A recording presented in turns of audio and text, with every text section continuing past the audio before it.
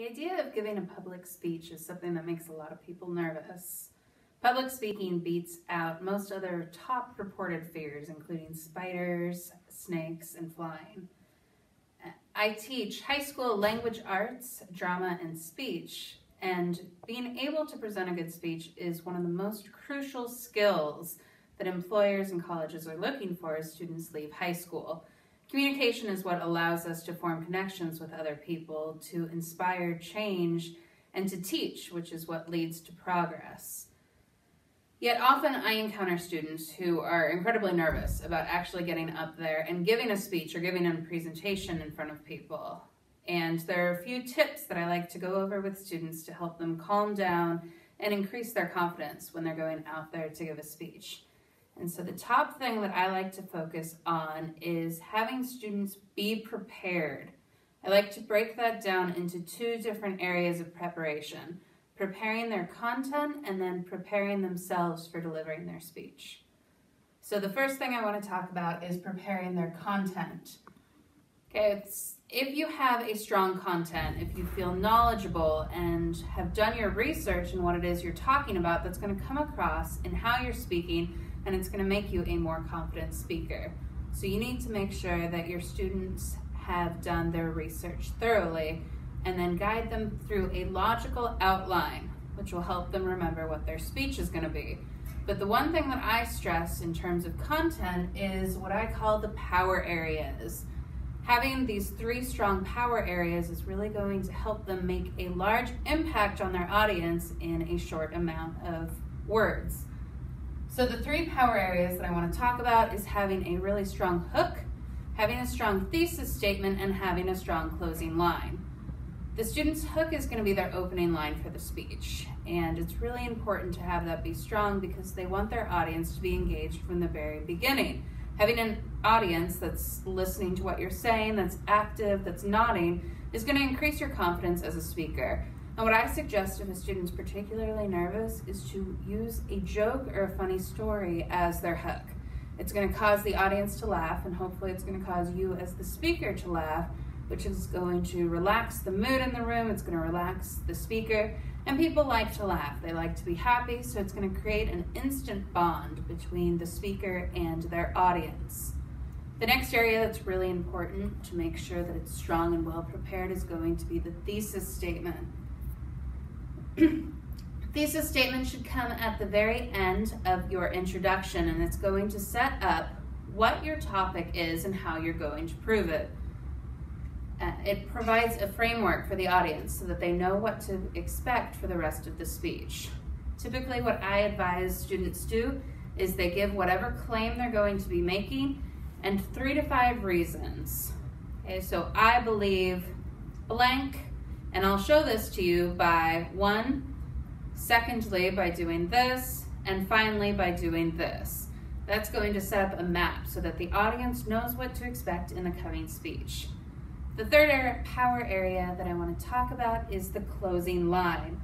Having a powerful closing line is really crucial because that last line is what the audience leaves remembering.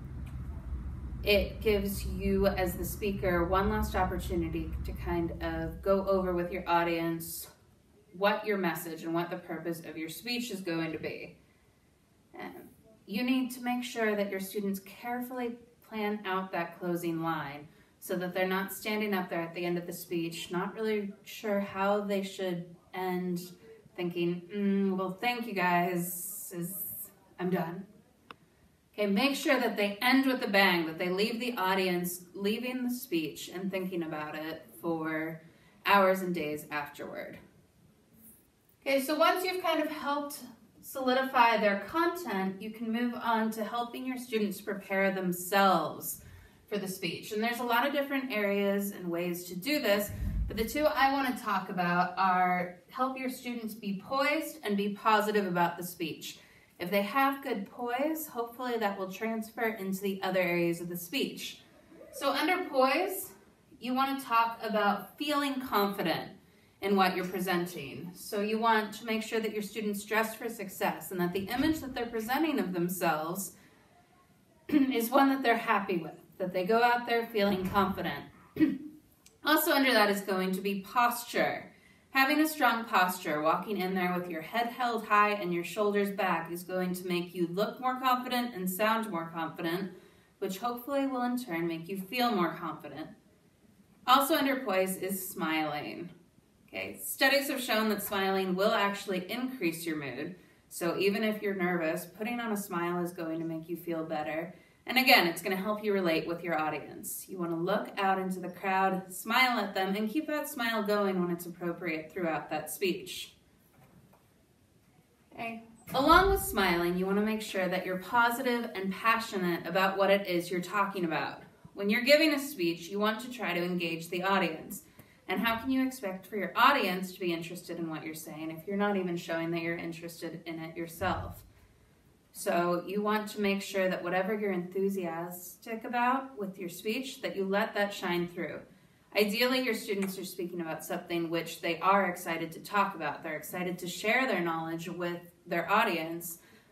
Encourage them to let that enthusiasm and that excitement shine through in their speaking. So I teach that the key to successful public speaking is in proper preparation. Students need to make sure that they prepare their content through thorough research, organization, and making sure that they have really strong power areas, and in preparing themselves in regards to poise and making sure that they're bringing a positive attitude to the speech. These skills are really going to help increase confidence when they're speaking and hopefully lead to more confident speeches.